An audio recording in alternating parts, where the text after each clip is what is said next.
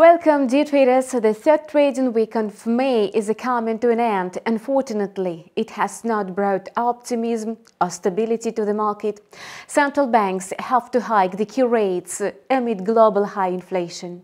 The geopolitical crisis and lockdowns in China have fueled market uncertainty. And the US stock market closed in the red again yesterday, literally a step away from the bear territory. Wall Street is now gripped by fears and uncertainty. These two factors are strongly affecting stocks' movements. However, rising inflation is also weighing on household incomes. Consumers stand to save money, so the purchasing power is falling. Inflation and supply chain disruptions are likely to significantly slow down a consumer-driven economy. These problems have already hurt the largest U.S. retailers after Walmart and Target had cut their profit outlooks for the year. Stores and Kohl, the largest U.S. department store chain, did the same. Shares of the top retailers fell considerably after disappointing earnings reports. Stores stock plummeted by 25%, dragging the S&P 500 index down. The index slid by 19% from the highest closing level of early 2022, namely January 3. As a reminder of a 20% decline from a recent peak is considered by analysts a bearish signal. Economists are also voicing concerns about the inevitability of a recession in the United States and in the year to come. Some of them are sure that it may happen in the second half of 2022. However, in the Asian session, futures on the US stock indexes were still trading in the black. The US dollar was also up in the Asian session, heading for its worst week since early February 2022, after a 14-week breathless surge and a 10% increase versus its main rivals. The US dollar index seems fatigued and is ready for a retreat. Moreover, its appeal as a safe haven asset has eclipsed a drop in the Treasury yields for a while. Government bonds lifted lower today, pushing the US dollar down, so it was trading in the price corridor of 102.79 and 103.11. At the time of preparing material for this video, the index rose to the level of 102.92, thanks to a strong upward momentum. Traders are now also worried that the Fed and other central banks have fallen behind the curve in combating super hot inflation, so they will need to be even more aggressive in a tightening policy.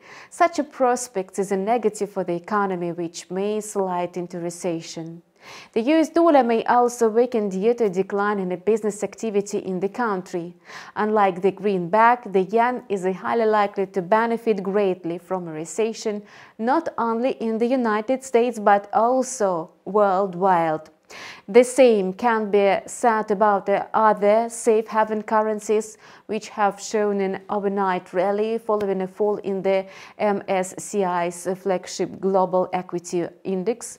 The index has been moving down for the 7th week in a row, the longest in its history. As a result, the dollar-yen pair managed to climb to 127.78 for the second time in a row this week. During today's Asian trade, the greenback regained the upper hand. The pair was fluctuating slightly within the range of 127.50 and 128.21. At the time of preparing material for this video, it was trading at 128.04. However, there are other factors which influence the yen. There are first signs that the Bank of Japan's dovish monetary policy is not working. Economic problems are mounting, including inflation, core consumer prices in Japan leaped 2.5% in April, beating the Bank of Japan's 2% target for the first time in 13 years. One of the main reasons for such a surge was the weaker yen. It usually serves as a boon to the export-driven economy. However, given soaring commodity prices, it inflates import prices as well. Lockdowns in China also have a significant impact on Asian markets. Recently, there have been some positive shifts in the fight against the virus. However, today, Shanghai reported 3 new coronavirus cases outside the quarantine zones. This is why the city may prolong the lockdown, abandoning plans to ease restrictions. If so, it may trigger a new spike in the prices worldwide. The government has not made any announcements yet. They said the Australian dollar edged higher amid hopes that business activity could resume in China. Despite risk aversion in the stock markets, the Aussie grew against the US dollar by 1.4%. Besides, the Reserve Bank of Australia is expected to raise the key rate soon. In the Asian session, the AUD-USD pair bounced from 0.70. The Aussie was able to regain momentum. At the time of preparing material for this video, the pair approached 0.7067, moving between the resistance level of 0.7071 and the support level of 0.7003. And that's all for now. InstaForex TV team work for you.